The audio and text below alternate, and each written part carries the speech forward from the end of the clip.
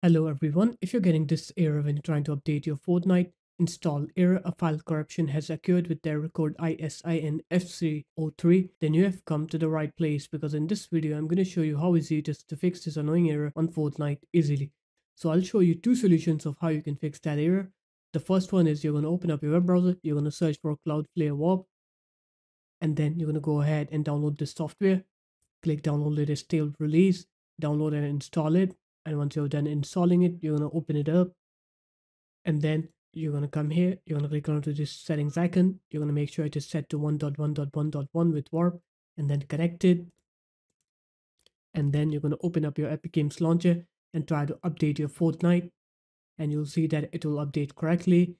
But if it doesn't, the second solution is you're going to close this warp software up, and then you're going to install this software called Proton VPN download. Click onto this first link, click download for Windows, click your Windows version here,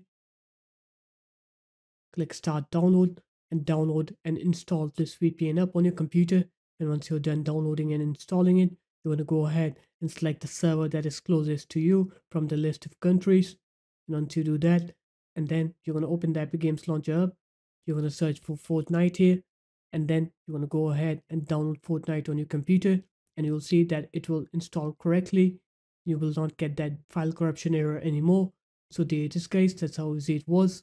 If you guys found this video helpful, make sure to leave a like, comment, and subscribe to the channel, and I'll see you in my next video.